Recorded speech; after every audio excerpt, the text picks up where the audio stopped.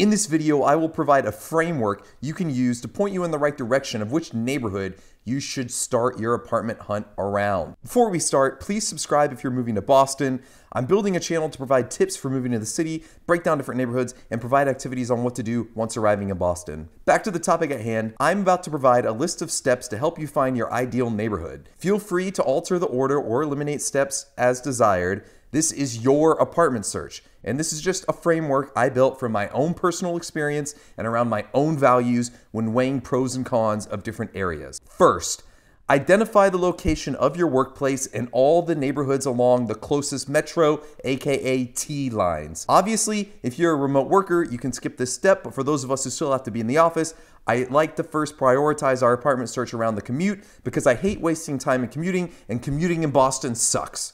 If you drive to work, at some point, if not every day, you'll be spending your free time in traffic, so I recommend prioritizing all neighborhoods that are on the same T line as your workplace. I'm going to use an example to illustrate my point. Let's say you're moving to Boston to work within the Longwood medical area. I'm choosing this area because it contains the second, fourth, and fifth largest employers in the city of Boston, so there's a decent enough chance if you're watching this video and you're moving to Boston, you'll be working there. And for the sake of this example, let's say you're working at Brigham and Women's, thus you commute via the Brigham Circle T stop. To apply this first step, we identify all neighborhoods on this portion of the green line. This takes us from 23 neighborhoods in Boston proper, plus 13 in Cambridge, down to 6. Mission Hill, Fenway, Back Bay, Beacon Hill, the West End, and East Cambridge. Note, in the summer of 22, this line will extend into Somerville. If you really wanted to live in a part of the city where you would have to change trains, for example, East Boston, that's fine, that's your choice. Just know that now you have to spend more time waiting on an additional T line every time you commute to and from work. Again, with my values, I prioritize an easy daily commute. If you work somewhere that's not on a T line, I recommend living within a short driving distance to that location.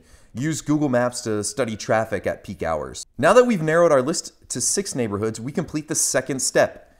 In this step, ask yourself, do I want to live in an old charming building or a new luxury apartment? There's a trade-off between these two types of buildings. Your luxury apartment will likely include things like in-unit laundry, a gym, utilities such as heat, and a parking space if you want to pay for one. An older apartment might have these amenities, but it's no guarantee, so do your research. Also, older buildings will likely give you the uniquely Boston feel that many believe is unmatched by new high-rises and new apartment complexes. For our example, we're going to say that the individual moving to Boston wants to absorb the history of the city and live in an older building.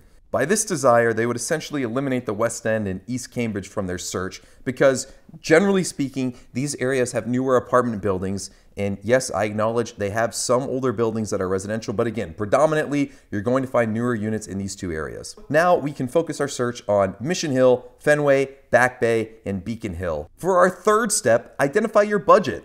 Some people might place this step first. That's perfectly fine. Again, I prioritize the apartment hunt around limiting commute time, which I do think 1, saves time, and 2, increases quality of life. Either way, Boston is expensive and you really don't get a lot for what you pay. For our example, we'll go ahead and say this individual wants to live alone and is looking for a 1-bedroom apartment. Since they're in the Longwood medical area, we'll say they're earning the average RN salary per Glassdoor in Boston of $78,000 per year. Dave Ramsey recommends spending no more than 25% of your take-home pay on rent, but this is Boston. So for our example, we will budget closer to the national average of 36% of take-home pay going towards rent. Yes, this is ridiculously high. Again, we're working with the national average here. So that leaves us with a budget of about $2,000 per month on an apartment. With this budget, you can effectively eliminate Back Bay from our search. It's the second most expensive zip code in the country. And while the apartments left in Beacon Hill may not be the nicest with the newest amenities, per apartments.com, they do exist in this price range for Beacon Hill, Fenway, and Mission Hill. From here, we move to our fourth step. Ask yourself, do I really need a car?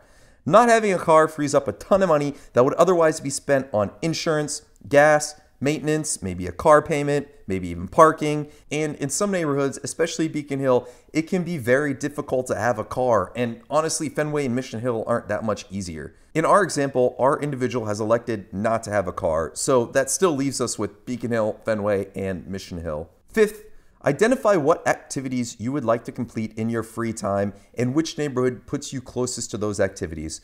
For our example, our individual is a die-hard Red Sox fan and wants to spend their free time at Fenway Park. Thus, this leaves us with the Fenway neighborhood and the area that our individual should begin their apartment search. There are certainly other considerations or non-negotiables that you may have in addition to these 5 steps.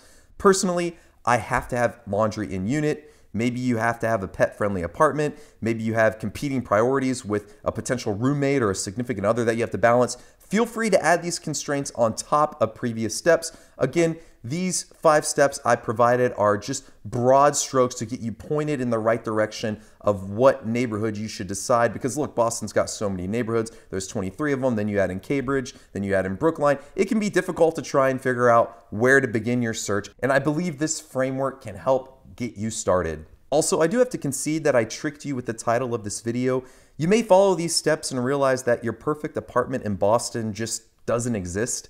In our example, if our individual wanted a new unit, they would not have the budget for a 1-bedroom in the West End or East Cambridge. So they would either need to select a studio, find a roommate, go with an older unit, or increase their commute time to a different part of the city. I know this is screwed up, but it's the reality of living in Boston. Finally, when following these steps, feel free to check out some neighborhood guides to get you started on which neighborhoods you think would be the best fit for you. On this channel, I'm building a neighborhood guide playlist. I'm going to start to put together walking tours so that if you're moving to Boston from somewhere else and you don't have much experience with the city, you can get a better feel for each neighborhood. And there's also some other good resources out there that you can check out that break down some of these neighborhoods even more in depth than I do. So that concludes this video. Thanks for watching.